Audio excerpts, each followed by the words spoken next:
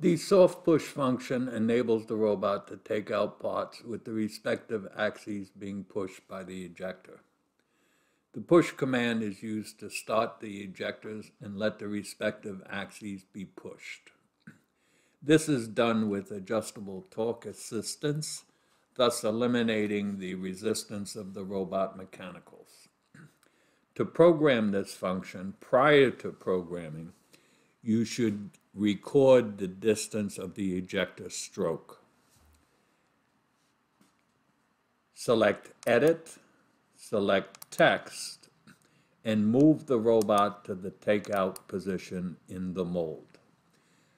At this point in the program, your vacuum should be turned on, ready to receive the parts from the ejector.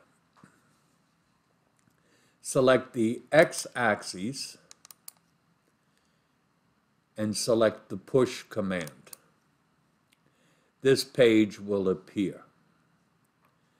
Tap the field for the intermediate position and move the X-axis to the end position of the ejector stroke. Select this current position. Drive the axes in the respective direction that the ejectors will push the robot, and input the field by selecting OK. The intermediate position is the position the robot will be moved to by the ejectors.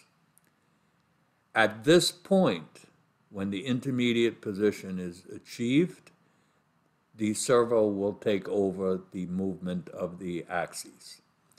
If for some reason the ejectors don't reach its full stroke and the intermediate position is reached, the servo will continue to move the axes.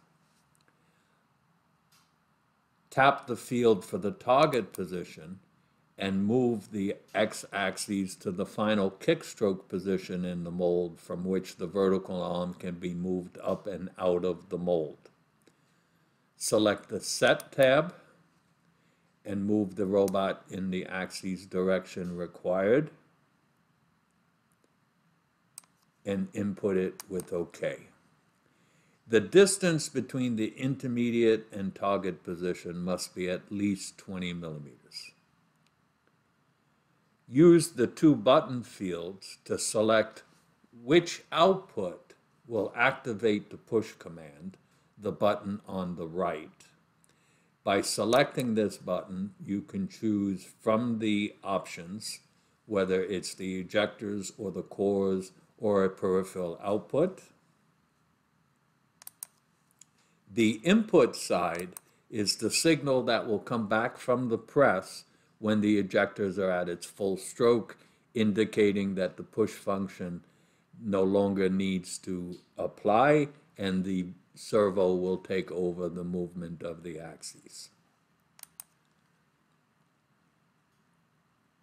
Use the selection Assistance to determine the amount of assistance the servo will give to avoid any mechanical friction. This can be set between 0 and 120%. Ideally, this is set correctly when the robot is in the position in the mold to receive the part, the push function is activated, and the servo does not run the robot away from the part. The part is pushing the robot in the direction required without having to catch up to the axes. If needed to be adjusted, select the field and input the value. The velocity properties use this selection, Vmax or uniform velocity, to decide whether the movement from the intermediate position to the target position will be carried out with either the maximum Vmax speed or the last measured ejector speed as a uniform velocity. Select Insert, and the push function will appear in the program with the intermediate position and the final target position showing, and the assistance level.